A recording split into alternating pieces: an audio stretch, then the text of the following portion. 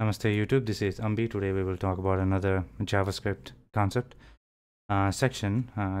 Today we will talk about JavaScript functions. So what are JavaScript funcs? Right, function, let me define a function here. Function hello, and I will say it has to be return hello world.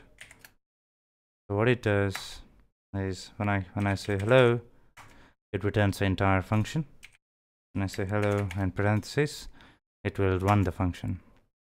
Now, what is this parenthesis for? This parenthesis is for offering variables. You can put some variables in it, and inside this curly braces where the script is being run, it will use these variables, and you can do things with the variables. Let's do some of those simple things. Let's say again the same function. All right, let's I will just press the up arrow key, and I will put a variable here, a name, and I will say hello world, and I will give it a space here after hello world. I'll do a plus, and then it should say name, right? So now what I will do is hello ambi, that is just name, hello world ambi. Now that doesn't seem right, so I'll remove the world here. What happens? So if I run this now, hello ambi, right? That's what it is.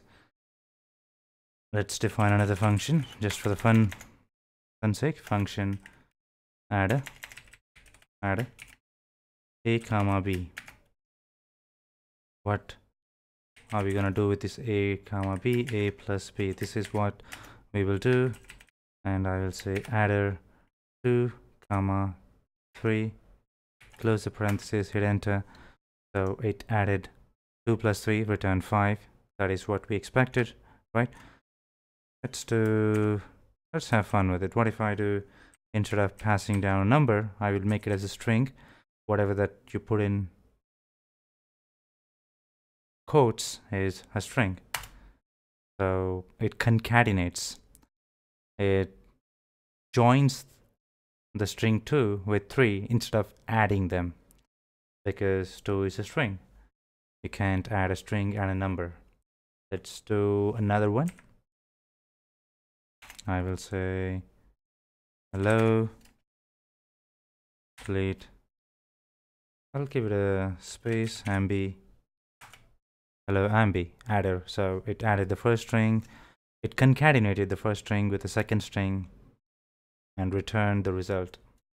Let's do another function square me. I will put some variable a.